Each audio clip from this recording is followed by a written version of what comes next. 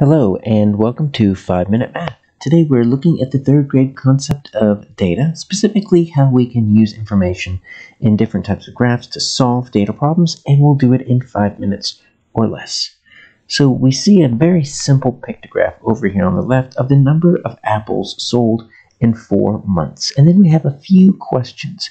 When we're looking at solving problems based on information on a pictograph or a bar graph, for the most part, we're just going to be combining them with addition, or we're going to be subtracting some by comparison, or maybe we'll do some combining and then some subtracting. Let's just go ahead and look at these real quick. So we've got 1 apple in January, and the biggest key is always going to be down here, making sure we understand what our key is, because once we have that, then let's just go ahead and put in numbers next to all of these amounts. So that January has 10 apples, February's got 10, 20, 30, 40, so we'll put 40 if you want to skip count by tens. Now March is a little bit different because it's got 10, 20, and then it's got half an apple. And so the only thing we don't know, I'm going to draw a little half apple right here. We need to take half of 10, so that's going to equal 5.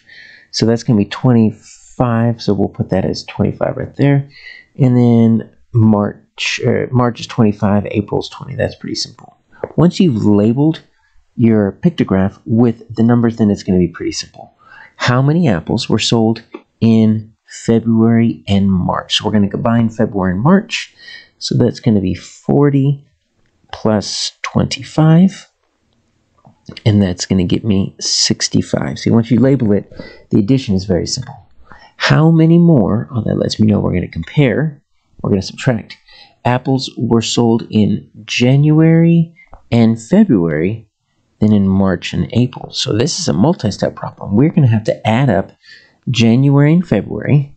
So January and February, that is 10 plus 40. Add that up. And then we're going to compare that, take away March and April. So March is 25 and April is 20. And so we need to do the addition first. So let's do 10 plus 40. That's going to be 50. And then 25 and 20 is going to be 45. So look at that. It's just barely 5 more. So that's probably the toughest type of problem you'll see with a pictograph, is having to add 2 different chunks and then subtracting the 2. Then how many apples were sold in all 4 months? Well, that's just going to be 10. I'll do this vertically. 40, 25, 20. So my answer is going to be 5. Let's see, 5, 95. So it looks like I've got 95. Let's look at a bar graph.